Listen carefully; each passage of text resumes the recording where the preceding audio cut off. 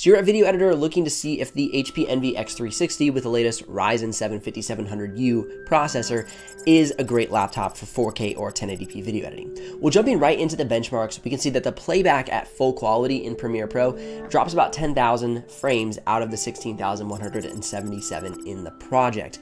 So with that, it's not really great for smooth editing. However, if you drop it down to half or fourth quality, you'll get a much smoother editing experience. And then exporting out that clip, say a 9-minute 4K clip, takes about 7 minutes and 14 seconds. This laptop is going to be capable of 4K, but you're not going to be ripping through big, heavy, complex projects. However, for 1080p at full quality, you will only drop 236 frames, and that's at full quality, and then it tears off very quickly from there at half quality. And to export that clip takes about 1 minute and 34 seconds.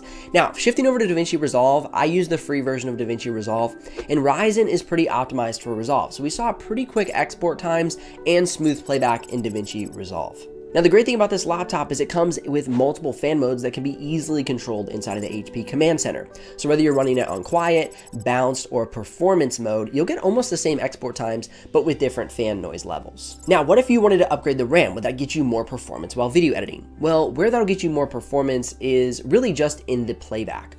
And so as you can see, whether you run 8 gigs, 16 gigs, 32 gigs, or 64 gigs of RAM, basically all of the drop frames at full quality will remain about the same. I would not recommend this laptop for video editing at 8 gigs though. I would definitely start yourself out at 16 gigs and then upgrade if you want to get slightly better performance. But as you can see, only decreases the drop frames by a couple hundred once you get past 16 gigs of RAM. So honestly, optimizing this laptop, I think you're going to be best at 16 gigs of RAM.